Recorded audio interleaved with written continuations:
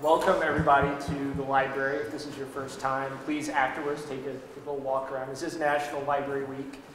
This is the middle of the week. This is just part of our slew of events. So today we're doing a pop culture panel. We're talking about Storylore, the art of narrative in popular culture. Does anybody know who this guy is? I do not. Oh, you guys are killing me. So this is from the Never-Ending Story. Oh, sure. Yeah, I see it. So my name is Joe Colburn. I'm a librarian here, and I'm going to kind of be, well, mostly these four folks are going to give you their take on a particular pop culture topic. I'm just going to go down and give you just like the brief explanation of who everyone is if you don't know. This is Wesley Whitfield, Associate Professor of Chemistry. Wesley's also an artist and musician. And I should say that coming up next Friday, you guys know about TEDx? Thursday. I'm on the committee, that's embarrassing. Sorry, I wouldn't correct you, but JK. Thursday. So Thursday night at 6 p.m. in the Fine Arts Theater, Wesley and a couple other folks are going to be giving TED Talks to. So Wesley's doing That's that. next week? That's yeah, next week. Next week, 19th. Come, it's going to be awesome. Yep. Then you have Tim Beam, Professor of English. He's also on Popcorn Dudes, right? That's right. And probably the reason that a great many of you are here today, I imagine. Getting that extra credit. You have Chris Otto, Associate Professor of English. Chris is interested in, I know you do a lot of like First Peoples, Osage, Cahokian, that's sort of what he's going to be talking about today. Yeah.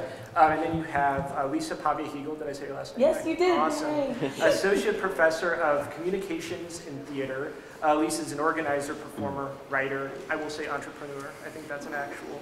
Sometimes. And so you can find her writing on superheroines, etc. Right?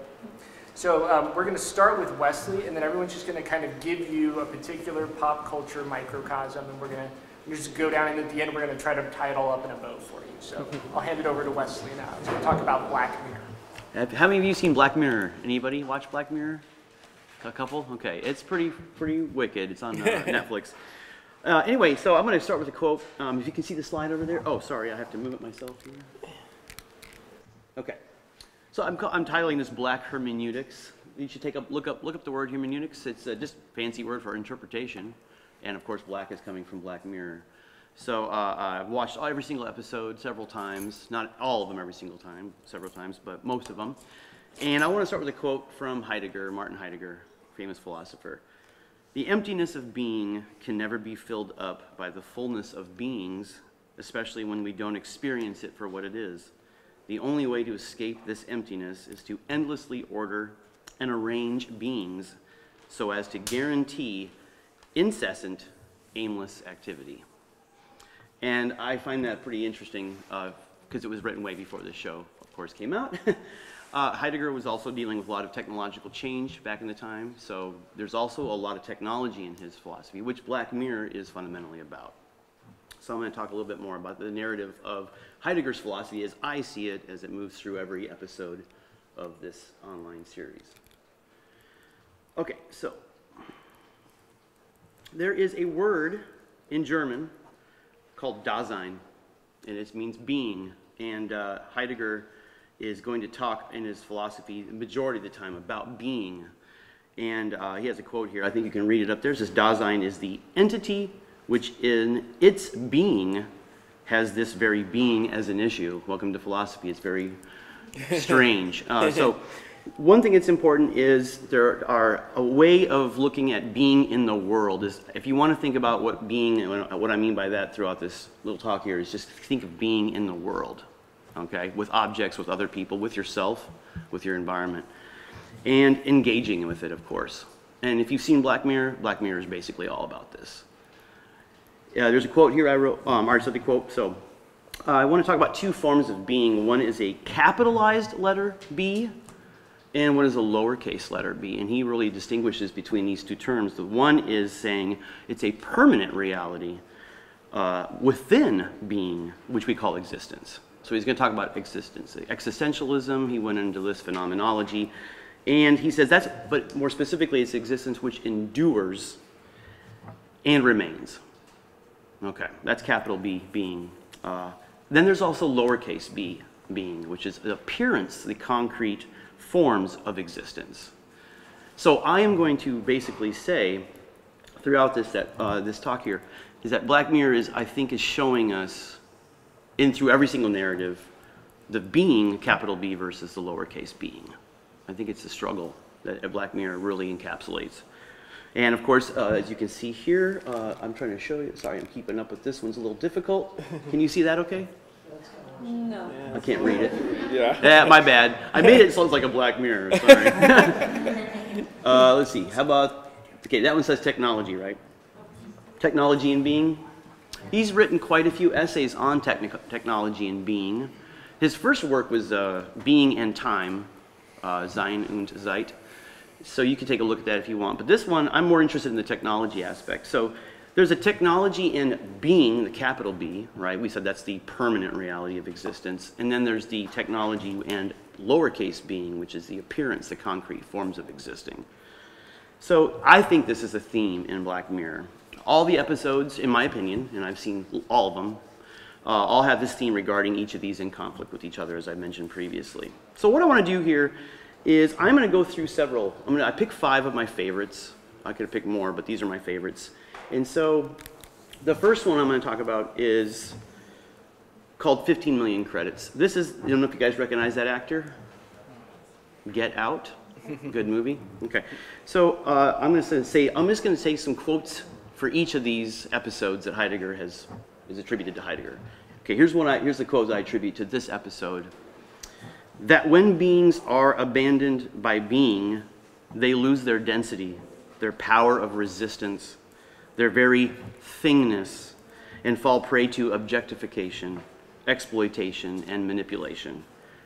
When being withdraws from the world becomes an unworld, no longer hospitable to human habitation. If you watch this episode, I think you'll find that to ring quite true. It's a really intense episode. I'm not going to talk in depth about what happens in them because I'd like you to go experience that yourself. They're really, really good. They're fun. Okay, next one. This one's a really creepy one. They're all creepy, by the way. This is Be Right Back. Here's a quote that I attribute this from Heidegger. And I'm just going to reread it because I've already said it. I'm going to reread it again because this episode, in my opinion, really encapsulates this. The emptiness of being can never be filled up by the fullness of beings, especially when we don't experience it for what it is. The only way to escape this emptiness is to endlessly order and arrange beings so as to guarantee incessant, aimless activity. If you watch this episode, it really rings true in this too. So I'm going to pause a little bit and say that what I'm trying to get you to see so far is there's a technological aspect. And the being, as you relate to it, how do you identify yourself? What does it mean to interact with the technology? I'm trying to say that this is the narrative that runs through the Black Mirror episodes. And I picked a couple. So I've got 2 down. Let me go through a couple more here. This was called Nosedive. Try again. You can pass it down. Okay, there we go. This one's insane because we all have cell phones, right? We all know what social media is, right? Tell them briefly, just really quick, what the episode is kind of sort of Okay, about. Just so because this is one I think they'll really get. Can you see where it says Lacey 4.2? Okay, so throughout this episode, you see Lacey interacting with everybody and around her, workers, co-workers, and her brother who lives with her. And this is a world in which everybody takes their cell phone, and when you interact, you swipe to give them an interaction points if you think it's a good interaction, or you swipe down if you don't think it was a good interaction. In fact, there's a quote in here where this actually happens. She interacts with a guy, and he takes points away from her score, and I think he says it wasn't a meaningful encounter.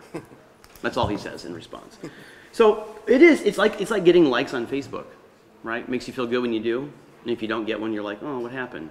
This is a rating system. So the rating system actually affects how you can buy things, where you can live in your social status. There's an inner circle that's better, 4.6 and above. And actually, just so you guys know, this is, I think, happening in China currently, or it was tried. We were talking about it. Yeah, I think it was. I think it's happening in the United States. It's Well, called capitalism. Exactly, right. Well, this is a credit-based system, which is really creepy because it's on this individual level. By the way, each of the slides will have a picture of the beginning and how great they look and how the technological and how it's affect their being. So every third image on the far right is always going to be more of like, oops, fall from grace. So each one has shown that. And as you can see, I don't know if you can see them all on their phones. That looks like us, right? Well, Okay, sorry, so I'll read the quote here. This is from 1969 that I attribute to this. We presume to control, direct, and regulate our technologies, but in fact, human beings do not control the inner drive that compels us to amass more and more technical capability and to enframe, right, giving score, all beings in an ever-expanding network of circulation and consumption. So that's Nosedive. I highly recommend this one. It's actually pretty fun, but also depressing. They're all very depressing. This one's my favorite. This is absolutely incredible episode, playtest. Cooper is amazing. His acting is incredible in this one. Wouldn't you agree, Tim? Oh, yeah. It's fabulous. All right, here's my quote for this one. We will never experience our relationship to the essence of technology so long as we merely represent and pursue the technological.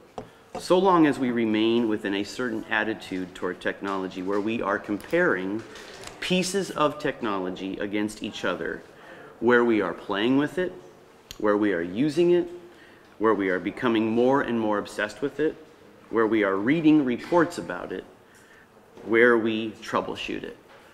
We are not actually engaging with the essence of technology if we only put up with it or we evade it.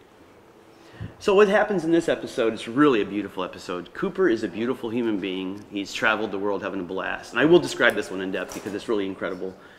And we don't know much about him except that he's just great. Everybody who interacts with him just loves this guy. He's wonderful. He's traveled everywhere. He ends up in England, no money all of a sudden, and he meets this gal, and she tells him about a way to make money, which is to go and volunteer yourself to undergo a play test where you try out a game that's getting ready to be sold. It's a virtual reality game, and as you can see, he's got this little thing all around his head. Well, they actually had to put something in the back of his head, too. And he agrees to it. He signs everything away. Well, you can see at the very bottom, looks pretty scared. What happens is there's a glitch, and it basically erases all of his memory, which is really weird because you find out throughout the episode that he's actually trying to escape the fact that somebody in his family has Alzheimer's and doesn't know how to deal with it. So that quote that I read earlier, this is one of the things where you just have a tough time, and that way of being with others is also tough. So he tries to escape, and then technology really causes him to escape even more. It's insanely good. It's a really good episode.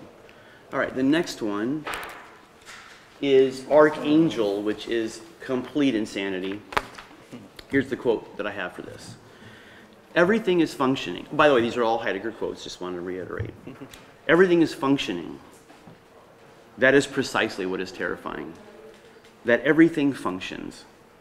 That the functioning propels everything more and more toward further functioning. And that technicity increasingly dislodges man and uproots him from the earth. All our relationships have become merely technical ones.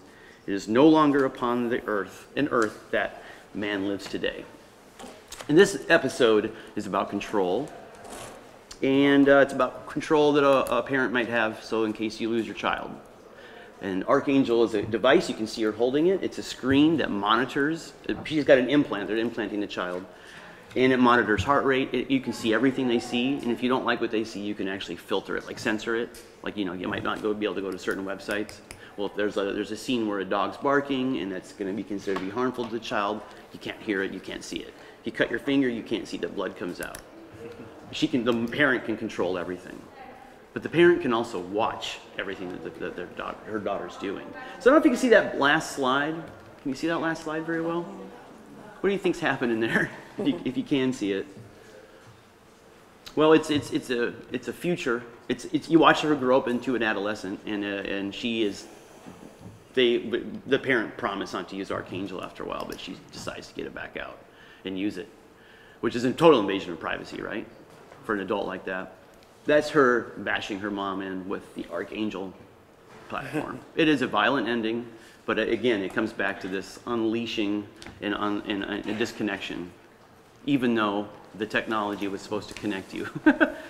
So that's a really interesting episode, I think. How much time do I have? You're at 12:04. You're out. Okay, let me just say, I think that's my last one. Yeah, that's it. Okay. Perfect timing.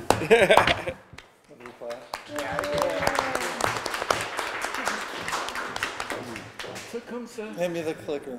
Clicker. Here you go. Okay, ready? Tecumseh, a legend for all time. So I'm going to talk about a specific type of story, which is a legend. And so we wait for this. So a legend, if you look at the etymology of the word, and those of you who are in my Comp 2 class know that I love to do that, but a legend originally meant something like the story of the life of a saint. Right? And so from medieval Latin, the word meant something to be read on certain days in church. If you look at the Encyclopedia of Folklore and Literature, it says a conversational narrative whose reported events are set in historical time and whose telling makes possible debate concerning real-world occurrence. In other words, a legend is sort of told to mean that this is what really happened in the past. Right? The legend of Sleepy Hollow, right? It's supposed to verify some actual event or some person. Another way to think about a legend is, and I like this, I thought of this today, it's a rumor that has graduated into kind of being fact. People accept it as kind of being a fact. Right? And so we could split hairs about how that's different from myth, but we won't. So who was Tecumseh? First of all, if you see on the right-hand side, all of those congratulatory, lauding phrases that are right there, an uncommon genius, an Indian Bonaparte, an Indian King Arthur, this is a lot of praise for an enemy because he fought against the United States. The romantic noble warrior. In my discussion, I want to talk a little bit about a cluster of legends that surround Tecumseh, and also a little bit, which is probably too ambitious, to kind of trace a little bit of the arc of the legendary figure of Tecumseh and how he factors into our world kind of today. So a couple things about Tecumseh. Tecumseh was a Shawnee. He was originally born in Ohio. So think 1768 is the time of his birth. And the legend begins with his birth. According to his mother, which I don't know how anybody knew this, the day that he was born, his mother saw a comet, right, in the starry night. So think of other legendary figures whose births are associated with stars, right? He's destined for great things. He is born in Ohio, and he is he's born into a world of violence and war. It's after the American Revolution, and the Shawnee are fighting for their way of life. He, along with his brother, kind of developed this idea. It's not new to them. Other Indians had tried it. Pontiac, the Ottawa Indian. He wanted to establish in the Ohio Territory an Indian state. And so there's three really important principles that if you're taking notes, Madison, you need to know this about Tecumseh's philosophy. Number one, he wanted to say there would be no individual ownership of land. Oh my God, he was a communist, right? We're gonna own land in common. We're gonna have Indian land, which means that if you're an Indian from another tribe and you make a treaty with somebody, you can't tell me I can't live here anymore because you don't speak on behalf of me. The Great Spirit gave us all the land to be owned in communal ownership. Number two, central to Tecumseh's philosophy, you have to reject white ideology, you have to reject white technology, you can't drink, you can't wear white clothes, you can't do white things, you have to rediscover your Native American heritage and farm the way that your ancestors did and dress in skins and hunt in the traditional ways and honor the rituals. And the third thing, the third pillar of his philosophy is Indian unity. So he wants to transcend this idea of tribalism, right? We're kind of taught that what keeps Indians apart is that they're so tribally oriented that they could never get along with the Cherokee or the Creek or the Sioux or whoever. But Tecumseh's speeches make it clear that he's arguing for something that transcends tribalism, a pan-Indian resistance, kind of like Tecumseh the Federalist, right? So there's a cluster of fables about Tecumseh the Federalist.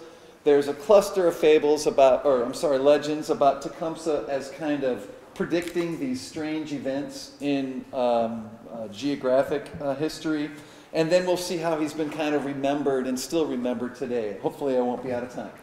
Okay, Tippecanoe and Tyler too. These are two engravings from around the time that this took place.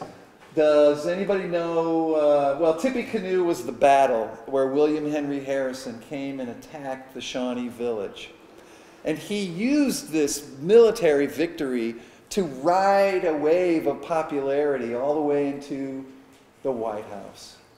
William Henry Harrison, and his campaign slogan was Tippecanoe, right, which is the village that destroyed the Shawnee, and and Tyler too, which was his running mate, John Tyler. Well, what happened to Harrison?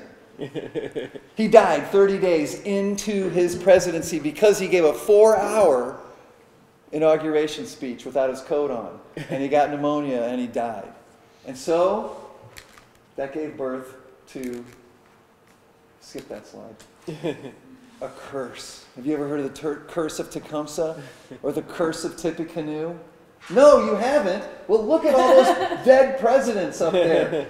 So the idea goes is that, okay, so William Henry Harrison, elected in 1840, died in 1841 in office. Abraham Lincoln died in 1865, right? James Garfield, assassinated.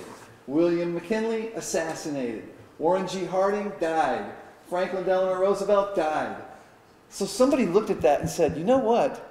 I bet Tecumseh put a curse on the presidents because all these presidents seem to die as a result of this battle. Well, of course, it's only the ones with O's, right? Only the ones in every 20 hundreds? years. Every 20 years. Yeah. So Ronald Reagan upset the balance. He was supposed to die when he got, but he didn't.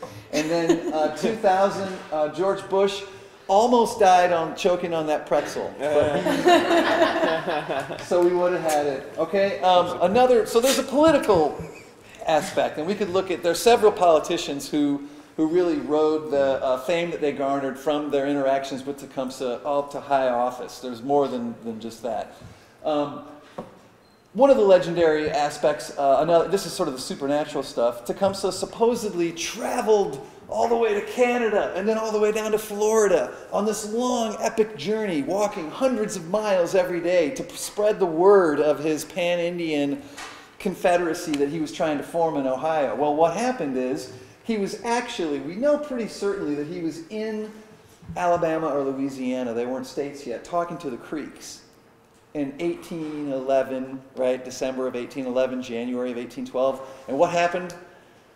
There were these great series of powerful earthquakes, the New Madrid earthquakes, that were centered right around there. So the legend has it that he's talking to the Creeks. And half of the Creeks had already divided, they're bifurcated. There's the young warriors want to go to war and fight, and the old ones are like, no, let's not do this, let's just go with Americans. And so Tecumseh's down there and he's speaking to them, and half of the tribe says, yeah, that sounds good. The other half says, no, we're not really down with joining your union, we don't want to fight, we don't want to get involved. And so Tecumseh supposedly says, hey, you old people, I'm going to show you that I mean business. I'm going to leave here, I'm going to go to Detroit, and when I get there, I'm going to stamp my foot on the ground 3 times, and I'm going to holler at the top of my lungs, and you're going to feel the ground shake. And then he left, and then the earthquakes happened. And those people, so the legend has it that event really split the Creek in half, which led to the Creek Civil War, which gave rise to Andrew Jackson, Indian removal. He goes down there and puts down that Civil War, and then he becomes president as well. There's also no great legendary figure escapes having star-crossed love affairs. There's a legend that says Tecumseh met this woman, Rebecca Galloway, in Ohio. And in 1934, an ancestor of hers actually wrote a book and said Rebecca Galloway and Tecumseh were an item. Even though he was an Indian and didn't speak English and she didn't speak Shawnee, but supposedly he hung out with her and she taught him English. She read him Shakespeare and they fell in love. It's a beautiful idea, isn't it? And she said, he said, let's get married, and, she said, I will only marry you, Tecumseh, if you abandon your Indian ways. and if you live in a cabin and wear clothes and become a Christian. And of course he says, alas, I cannot do that, right? And so then it's the classic love story that just couldn't happen. Those two images are taken from, the top is a frieze on the inside of the Capitol Rotunda. You can't probably make it out, but it's a depiction of Tecumseh's death at the Battle of the Thames in the War of 1812. He fought with the British. Nobody really knows who killed him or how he died, but some white people found a dead body and they thought that it was Tecumseh, and they decided, we're going to say this is Tecumseh. And they did all manner of horrible things. They cut flesh off of his arms and they used it as razor straps. There was a cottage industry of Tecumseh icons. This was the shotgun, or this was the rifle that Tecumseh actually had at the Battle of the Thames. These are the clothes that the Tecumseh was wearing actually at the Battle of the Thames. When William Henry Harrison announced his presidential campaign, he did it at the Battle of Tippecanoe, and they had the clothes that supposedly Tecumseh wore on the day that he actually died. So that's memorialized there. The bottom is a 1-ton slab of white marble that sits in the Smithsonian Institute of American Art, the Smithsonian American Art Museum, depicting the dying Tecumseh. Now, if there's not a more romanticized image, look at that. For all of you art historians, he's in a classical, almost like a Romanesque pose. This could be the death of Hector, or this could be the death of some other mythic figure. But the question I want you to think about is, what do these legends sort of serve? Why do we remember this person in this way? What is he doing there? So it's not just Americans who've really made hay with Tecumseh. The East Germans, the communists, they had a Serbian actor play him, and I've never seen the movie, but I just found it. But supposedly the movie really picks up on the communal ownership of land aspect, and they want to kind of co-opt this Tecumseh image and sort of make the case that, look, communism is natural, right? That's unnatural to be the other way. What did I just do? Okay. Okay. I got it. Okay, the other thing that I will say while he's fixing that is that the Nazis got in on it too. In the 1930s, Fritz Steuben wrote an 8-book cycle of novels based on Tecumseh, and they were making this kind of crude allegory that Tecumseh was like Hitler, or Hitler was like Tecumseh, that just like Tecumseh was trying to forge this Indian unity, that the Germanic people needed this strong leader to pull them together. Orson Scott Card, there's a Red Prophet series. There's also a spin-off comic book where they have a Tecumseh-like figure. The wooden Indian in Cheers was named Tecumseh, and if that's not evidence that you've been completely absorbed into the popular culture psyche, I don't know what is. Tecumseh recent sightings. There's a book, there's a movie on TNT, Tecumseh the Last Great Warrior. Those other 2 books were written within the last year or 2, and we continue to be fascinated with this particular character. So in conclusion, I just want you to think about how legends obscure history, even though they're told in ways that make you think that this is supposed to be true, and they probably say more about us than they really do about the figures. The last thing that I would say is that as I was kind of preparing this, I couldn't stop thinking about, how hunters hang the heads of their trophies on the wall? That there's something about that kind of resonates with the Tecumseh art. It's sort of like, look at how powerful. He was great, but we conquered him. So we're even better. And so I want you to think about how legend sort of exists in your life and what it's obscuring as opposed to maybe what it's revealing. Thank you. Was that close to the time? I think the clicker. Was I over? No, Just a little bit. That's okay. A little bit? Not at all. 5 No, minutes? it was 1340, if you really were that curious. I do want to. I did. Yeah, I know. Click, damn it. Here, let me. You gotta keep talking about Tecumseh. It's the curse of Tecumseh. It's a curse. There you go. It's great. Maybe Joe should. Maybe you can't be trusted. I didn't prepare this thing doing clicks. Come on. Okay, when you're ready, man. So the story of the night, told over, narratology in the OA. I guess there's going to be even fewer people who have seen this. How many people have seen the OA? Okay, nobody. I can say whatever I want. You don't know anything better. Anyway, it is a Netflix show, so this panel was in part sponsored by Netflix, apparently. And we got a quote from Shakespeare here. I'm not going to read the whole thing, but it allows me to plug the Midsummer Night's Dream, which is being acted on Saturday, 6 o'clock, Fine Arts Theater. Again, some of my students get some more extra credit going to that. But the quote basically means that these lovers who've come out of the forest, they've told these crazy stories, and Hippolyta's basically saying, yeah, okay, it sounds crazy, but it all seems to add up to something substantial. And that kind of sums up a little bit about, yes, crazy stories in the OA, but there is something perhaps substantial at the heart of it. There is a storyteller also who tells stories at night, and her name is Prairie, or the OA. You can do the next slide there. She disappeared 7 years ago, and she was blind when she disappeared, but in the present day she's back, returns from captivity, and she can see again. So that's one slightly supernatural element that the show introduces, like within the first 5 minutes. In my way into trying to come up with a theory to analyze this show, I thought about narratology, and there is a book called Narratology by Mika Ball. It's Narratology, Introduction to the Theory of Narrative. It's very complicated, but I've tried to extract a few terms that I thought could apply to the OA. One term that Ball uses and other people who study narratology use is this term fabula, and Ball defines it as a series of logically and chronologically related events that are caused or experienced by actors. And by actors here, she doesn't mean like stage actors, theater actors. She's talking about people who simply take action in the story. Ball also points out that there are the different kinds of fabulas that occur, the different kinds of chronology of events, and she says that some fabulas are driven by lies and some fabulas are driven by secrets. It's possible that in the OA there's both lies and secrets combined. We'll analyze that in a little bit. But as I said, the main character is Prairie. But when she returned, she does not go by the name Prairie anymore. She says, I'm called the OA now.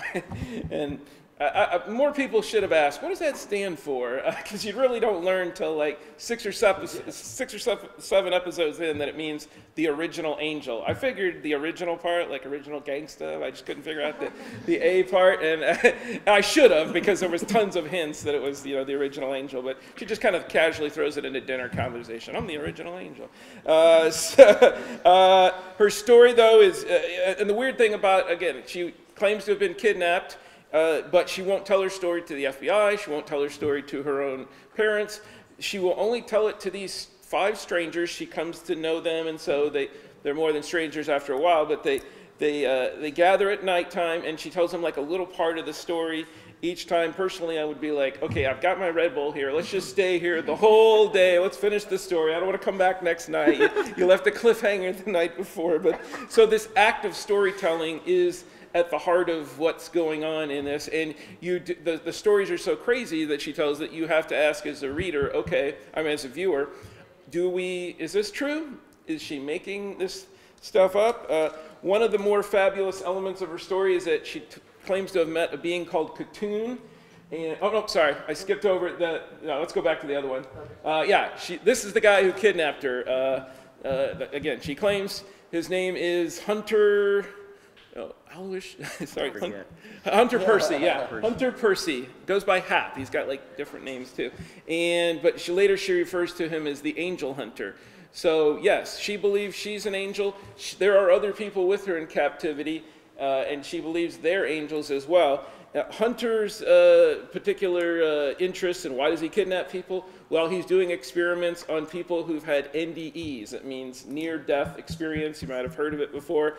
And he thinks he can learn something about the afterlife or the other side or some other dimension through killing these people and bringing them back to life over and over and over again. So a very sadistic guy. And when in a couple of the NDEs Prairie has, or OA has, she meets this figure called Katoon.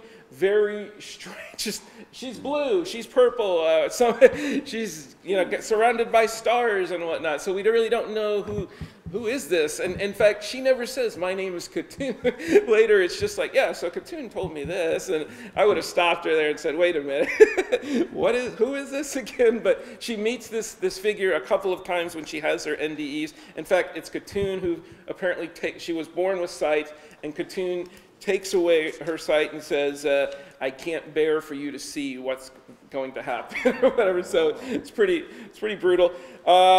And the whole reason she claims that she's telling this story to these, she wants these people to know her story, these strangers in the present day, but she also claims that as, you know, an angel, she has some kind of special knowledge that she's gotten from Khatun, and that they can perform. She and the other angels in captivity have learned certain movements that you can do and that give you certain powers.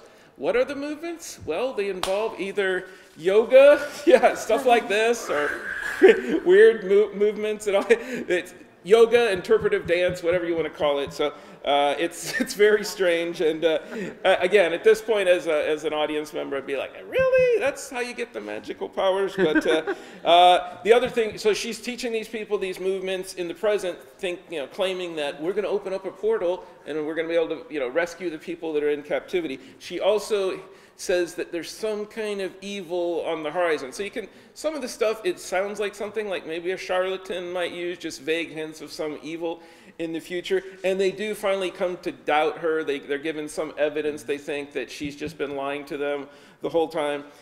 But a great evil does finally appear. There is and I forgot to mention one other guy. This is Homer. This is the one who's still in captivity, and she falls in love with him, sort of, and so she wants to rescue the other people too, but Homer's the one she wants to rescue the most. And I don't really have a slide of I'm sorry, I'm I'm spoiling the whole show for you, but the great evil that finally appears is a school shooter in a cafeteria. And even though, and these kids who she's been telling the story to, they all go to this high school. One of the teachers who listens to her story, she teaches at the high school. So when this school shooter appears, they're all like, this is it. This is our moment. We got to do the movements, she told us some great evil was coming, and here it is. So they just stand up in front of the school shooter and start doing these weird movements. And the beautiful thing is no white lights appeared, no magic happens, so we could go, hey, she was throwing them with, but the guy's distracted and somebody tackles him while they're doing that. So yeah, it's slightly comical as to how it all goes down.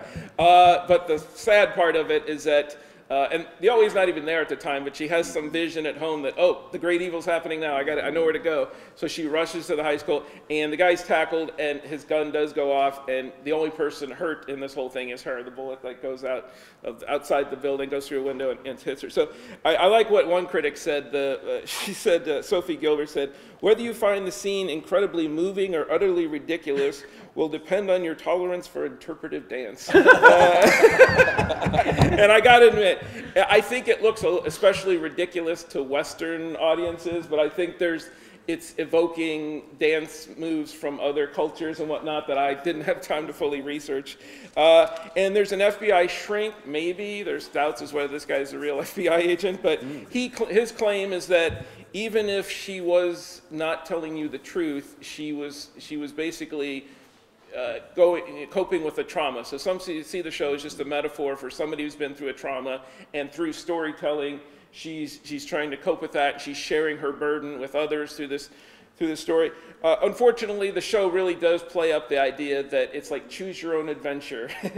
Either she was delusional or she was lying, and there's nothing supernatural really, or is it just that you can't see the supernatural? And is she dying at the end of the episode, or is she going to some other dimension to go rescue Homer?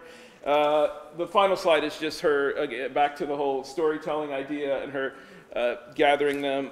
And so this just reminds me of sort of other shows that I've liked that have a big puzzle to be explored, like X-Files, Lost, and there is that question of Evan Nassis, another critic, says the philosophical weightlessness of the show will either annoy you or pull you in. I mean, I was pulled in with X-Files. I eventually became annoyed by Lost because I felt like these people do not know what they're doing. They have not figured out their story.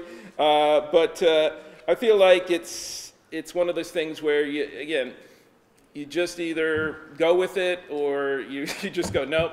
I think Lisa said, I'm out after half an episode. Yeah. Wesley watched it with me. He was not a fan. But I like this critic. Final way to sum this show up. This guy who actually likes the show, Evan Nassi, says, the OA is BS, but it's beautiful BS. So anyway, that's all I got.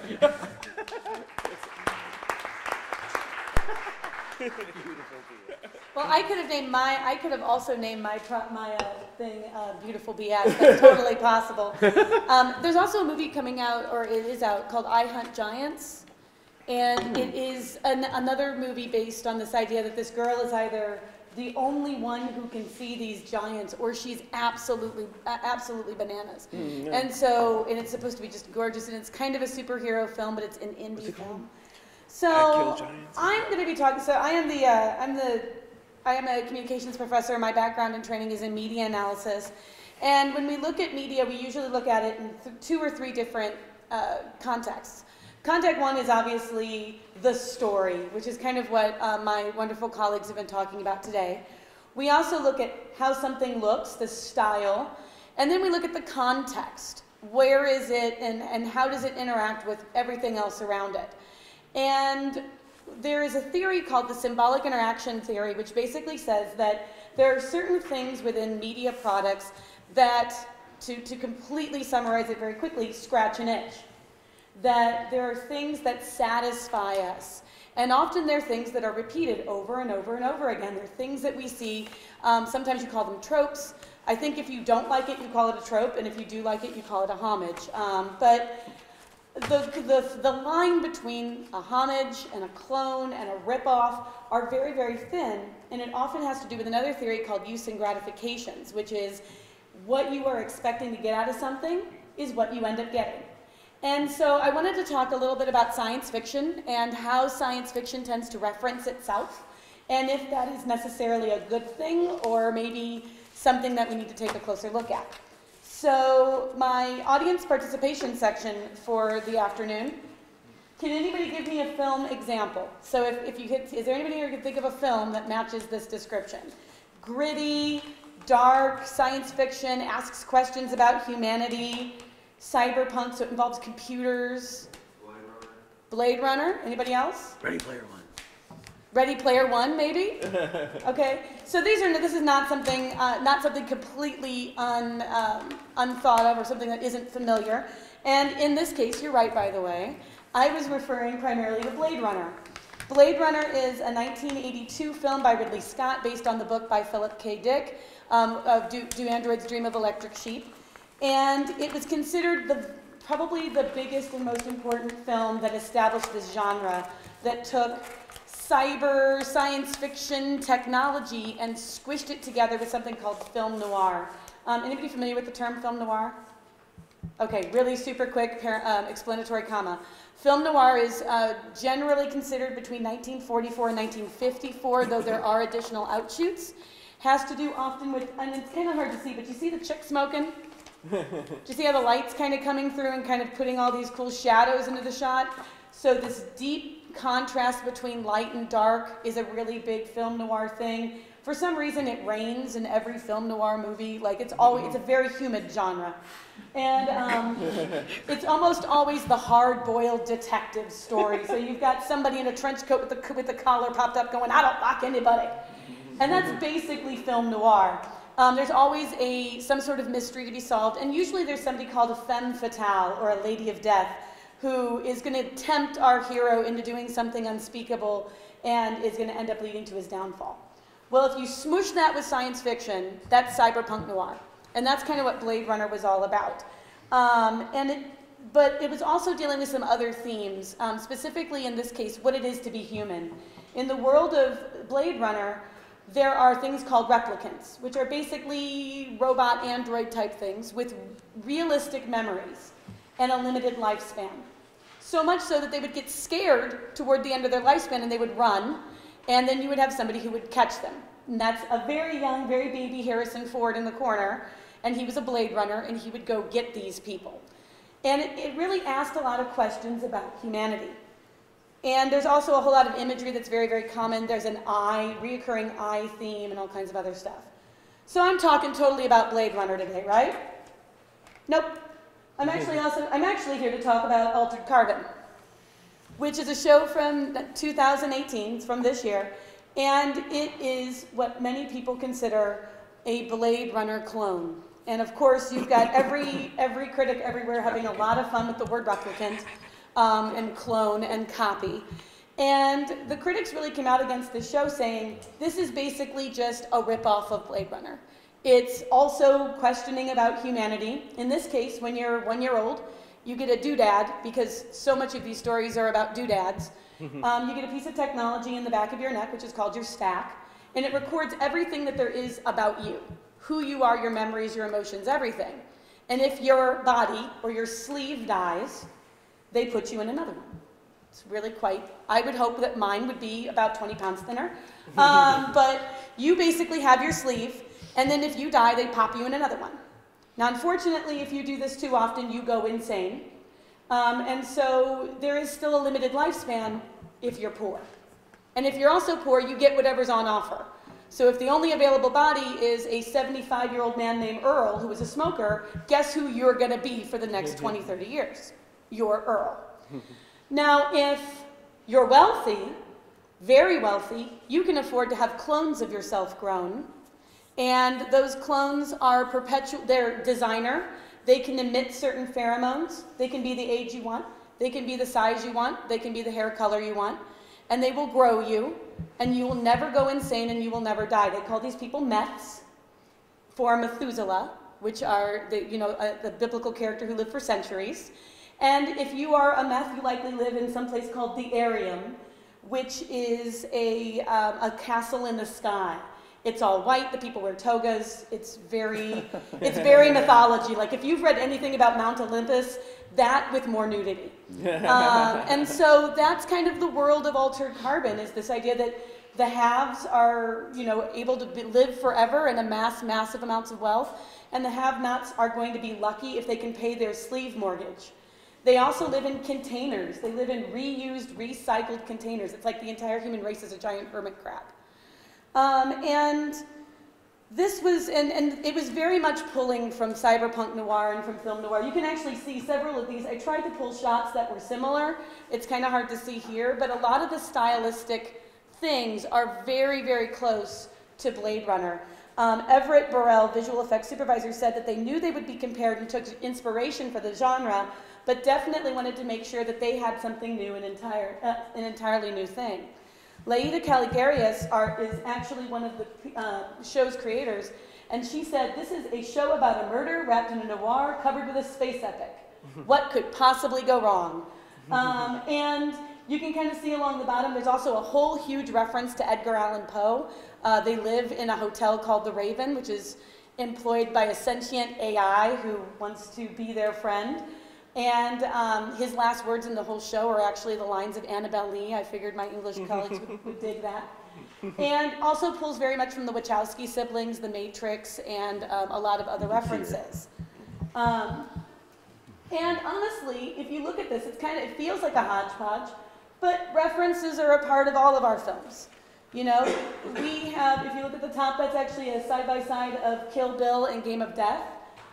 Stranger Things and Stand By Me, The Matrix, which is a modge-podge of a lot of different things, and of course, Ready Player One, which is basically nothing but references.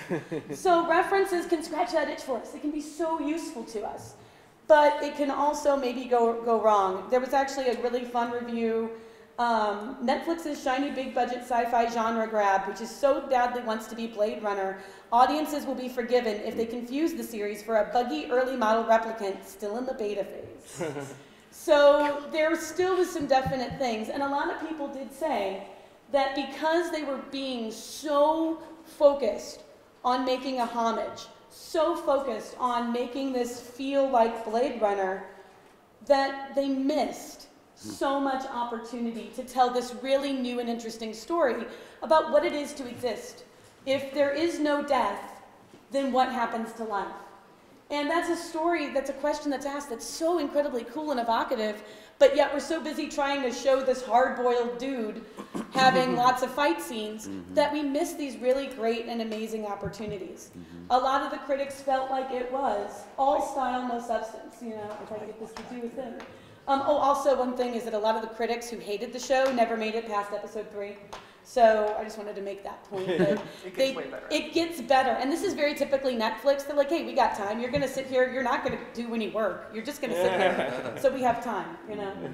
And I'm trying to be faithful to time. Why am I pointing at your head? I'll change it with my mind. Thank you. Thank you. And there were other issues and implications within the show. I'm not going to hit on all of these. I'm going to hit on whitewashing and gender, just because real quick.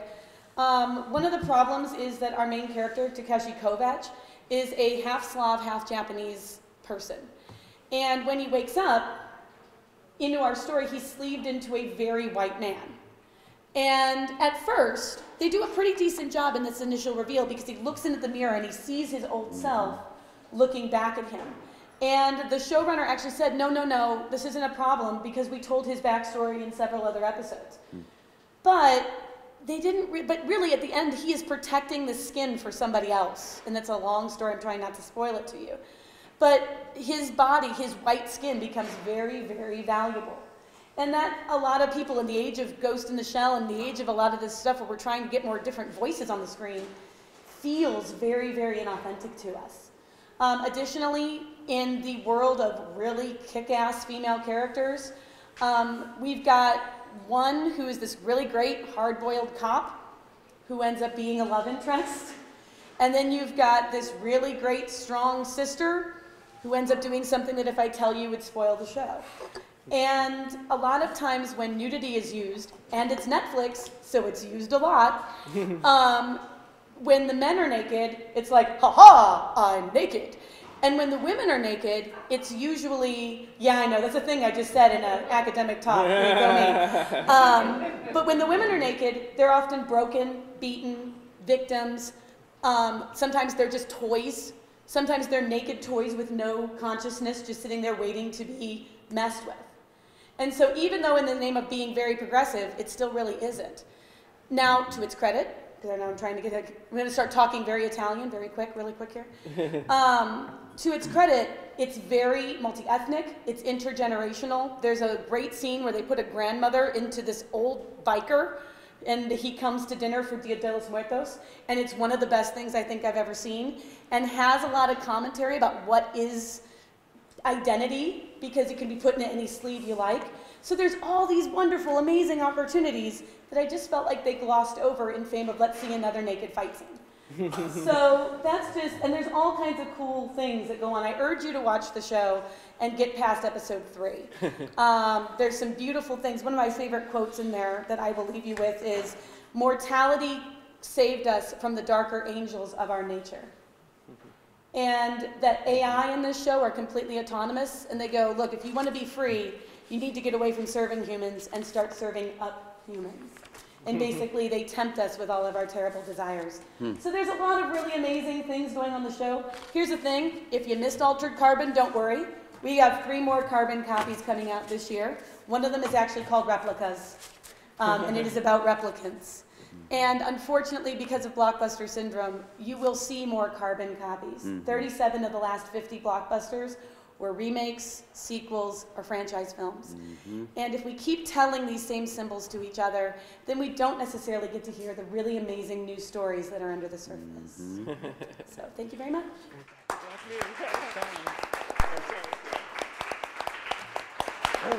Okay, so I'm going to skip around a little bit because we're running out of time. Let's see. Sorry. That's all right. So let's start with this question, and this can be for really any of you. So science fiction kind of has a history of maybe sort of being like a fable or having like this underlying message that it's trying to push, particularly Philip K. Dick, right? So you were talking about all of these possible narratives that are underneath. But do you guys have a sense that the popular culture surrounding science fiction right now, like that there's some kind of zeitgeist in science fiction? Do you guys think there is? Do you think there's something that science fiction in some is trying to tell us? The AI thing is certainly coming up a lot. And, Yeah, like be careful. Yeah, be careful. And I mean, in real life, they're We've like, seen this be movie. careful. We got Stephen Hawking or whoever warning us that they're going to look at us as like nothing someday. They're going to be like AI is going to be so more. We're creating things that are going to like. Well, see and, us but and- Kurzweil's also saying that technology will free us from limitations and let Yes, us become yeah. part of the singularity. It seems like there's a real 2045. tension between those two things of either technology is going to save us or it's going to kill us. There's a techno-utopian impetus, and then there's like a Dystopian. techno-fatalistic kind of. Well, thinking about what, and I need to just point across, Chris, sorry, whack, is in Black Mirror, the idea of technology really being a foil and being something that can really bring us down. There's another version, there's a show called The Orville, which is definitely not a serious show, it's a fun comedy, but where their whole justice system is upvotes and downvotes. And I think I see a lot of stuff of technology and the mob mentality that I think I'm seeing a lot of that coming out of our science fiction writers. But anybody else? I think I see a lot about like what I would agree with Heidegger, and he even said this back when technology wasn't awesome like we think it is today, but back then it was.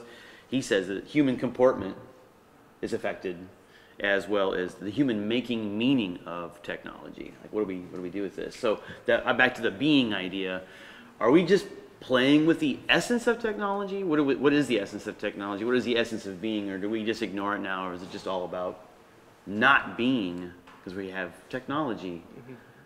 Right. You know what I mean? Like, are we forgetting the being? That almost sounds kind of like a Plato thing. Where Yes. You have like the ideal forms. form, and then you have like what all of us kind of sad mortals can accomplish, right? And so maybe technology, like if you think about something like The Matrix or even Ready Player One, where Yeah. everyone's going into this simulacrum, right? To escape how crappy the real world is. I mean, do you guys feel like that happens already? I don't A know. little bit. Yeah, I think so a little Well, bit. and I mean, like, there's some great cross things going on with stuff like reference and the idea that technology is enabling nostalgia, which I think is really fascinating. Because, like, when I was a kid, if you wanted to go back and watch The Smurfs, you couldn't. So you just remembered, gosh, that was awesome. Now Netflix lets you go, oh, no, She-Ra was really bad. Yeah, don't watch. Yeah. Don't go back and watch He-Man, you know. Yeah. But, so in a way, it's like kind of this commodification of our past, and it's really making us and kind of grinding our development down because technology allows us to access our past. So we're going to hit the button of the thing that made us feel good all the time, i.e. 27 Star Wars films, and not maybe necessarily moving forward. And that stagnation, now don't get me wrong, I love me a good Star Wars film, but it feels stagnant. It feels like we're pulling from this well of the past and we're not moving forward with really cool, innovative technologies. In Altered Carbon, the idea of these meths are so old that their kids are perpetually kids. Their kids could be 200 years old, but they're still in this kid role. It's not letting us move forward because we're so focused on looking backward. And I see that in quite a few of the properties that And I'm so watching now. that kind of leads into another question, which is, do you guys feel like because you have so many of these big expanded universes and you have these sort of like art constellations created by committee, so you have like the Marvel Cinematic Universe and things like that, do you feel like it's impossible for that to be good art? Like, do you feel like if you're creating a narrative based on like an algorithm or a committee who gets together and decides what's going to sell the best, does that undermine like the whole purpose of narrative, which could be, you know, like codifying legend, it could be creating mythology, it could be all these other things that are kind of more typically human endeavors. I have the pro-Marvel stance if anyone's got the anti-Marvel stance. I mean, I like a lot of the Marvel movies. Lately, I've been becoming a little bored with them or whatnot. But I mean, if I say I really like the first Avengers, there was some algorithmic effects there. Apparently, Marvel really tries to control what directors and write, like, so there's not some individual vision, like Joss Whedon didn't go, this is totally my vision and nobody else messes with how I make the Avengers, and they still to me made a great movie there. Black Panther's another great example, I think, but I don't know, you see probably. Well, and the reason I wanted to kind of go there, and I know that we're not just talking about Marvel, but one of the things that Use and Gratification talks about is that art can serve a lot of purposes. And if you want something to make you feel joyful and jubilant and have a good time and laugh, that can still be art. It's still creating an emotional reaction in you, and it's still giving you and serving you a purpose. And I have, exactly. And I actually have a friend who was a writer for Marvel, And one of the things that he would do is he would bring his story to this group, and they would say, oh, well, you know, you can't take you can't take Black Widow to Moscow, because right now Moscow is covered in ice in this other story. But they had these people who were seeing this overall thing of, you could enjoy this one story, but if you look at all the properties, you get this really cool, rich narrative with all these interlocking pieces, and the only way to get that was collaboratively. So I think that, yes, there is some commodification and commercialization that happens. It also allows companies to take risks, which I think is kind of nice. They can blow, you know, $10 million in a movie they don't think is going to sell, and still, like, they took a chance on Black Panther. They were going to take a chance on it. They also took a chance on Inception. You know, shoot, help me, director. Inception. Christopher Nolan. Christopher Nolan made, you know, $11 billion with them for Batman. He's like, hey, I've got this thing where people dream in mirrors.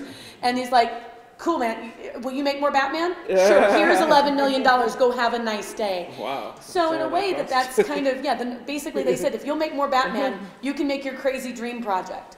And so sometimes that can be used by certain people for a good artistic effect. But it would be nice if there was more opportunities too for things like movies like Logan or you know, Deadpool, of course, broke through. I don't know, again, all the I know with Logan, the director basically said that I want this to be R-rated so that it doesn't have to be something that ties in with Burger King lunch meals or anything like that. I'm not worried about the cursing and all that. I just want to tell a story for adults. Yeah, and, right. Which I think brings us to this question. And I think this made me think of your talk, Chris. So when you're talking about anti-heroes, right, like Logan or Deadpool, or maybe even Tecumseh, I mean, like, you could certainly see it that way if you're talking about, like you said, like this is a trophy that America has created. I mean, do you think anti-heroes create more compelling narratives? Well, personally, I do, because I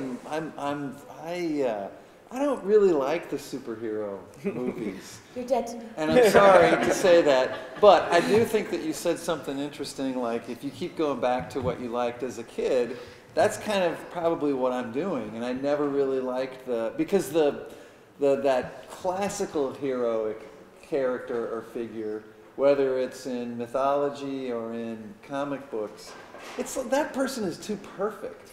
The anti-hero is much more grounded in our own messy lives, and they make mistakes and they do things that, you know, you have the possibility to redeem yourself if you're an anti-hero because you're flawed. That's what I find attractive about Black Mirror. Most people are like that in Black Mirror too. Yeah. And when you were talking about, you know, the question about mortality and what does that do, I mean, I think that like the Greeks and their whole conception of that in the mythology that we study today is like, time doesn't mean anything to the gods. That's why Zeus is running around, you know, having sex with everybody and taking the forms of different animals. And that's like another form of chaos. And the fact that you are limited, and I tell my Comp 2 students this all the time, right? The fact that you're going to die, your mortality means that your time is more meaningful and you need to do something with it. So I kind of like the anti-hero. I like the guy who's the flaw. I don't get into the superheroes. That's we still like you. okay. That's a good place. So thank you to Leslie, Tim, Chris, and Lisa. Thank you.